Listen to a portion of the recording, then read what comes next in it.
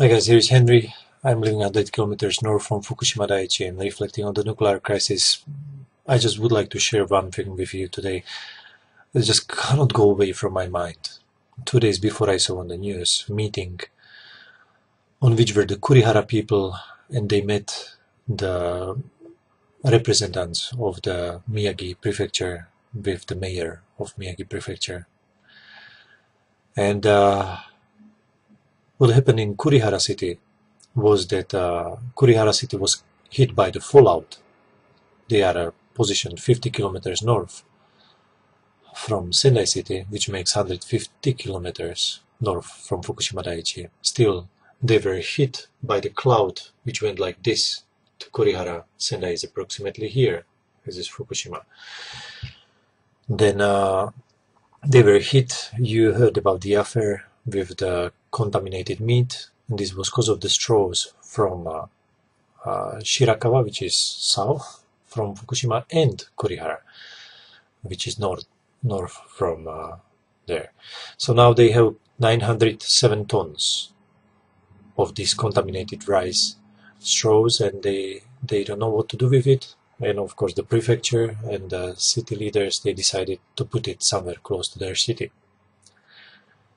People were angry, woman was crying, old man was screaming on them. No young people, no young people. I didn't see anybody in 18-year-old, 20, 25, 30s. I didn't see those people there. Why is it? How education works in Japan to educate such a young people? They really don't care. Well, I think it's maybe our mistake. Our fathers, us, we didn't care much about the nuclear power. So they already have the answer, because here in Japan and in the whole world, the system of testing people in the school is like A, B, C, D, and you have one right answer inside and you just have to hit it. So you already have the right answer. This is the new way of system in the schools, which make you not creative. The fantasy will be lost from your universe, and the humanity will be pushed down. And this is what you get with the school system like this. So somebody has to fix this, because now those people are desperate there.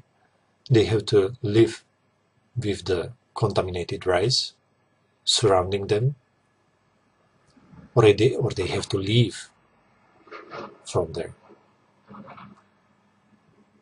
So what went wrong? All those people and us, we simply ignore the fact that nuclear power is dangerous, is very expensive, and is not ecological. They already destroyed many lands. I just recently learned that in 1958 or 57 there was a huge nuclear disaster behind Ural in Russia. I didn't know about this one. So we had a huge one behind the Ural, Chernobyl, Fukushima, and some smaller accidents. And I think we should stop this, because we are losing our land. And as Chaplin said, Charles Chaplin,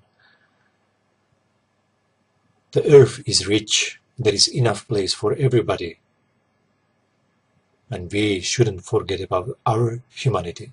There are still some people who want to make huge bunch of money on what they started, but we have to stop them. We have to stop this. We are paying for our ignorance right now. Maybe you not. Doesn't mean you have to ignore it. How far away from your home is your nuclear power plant? Ask yourself.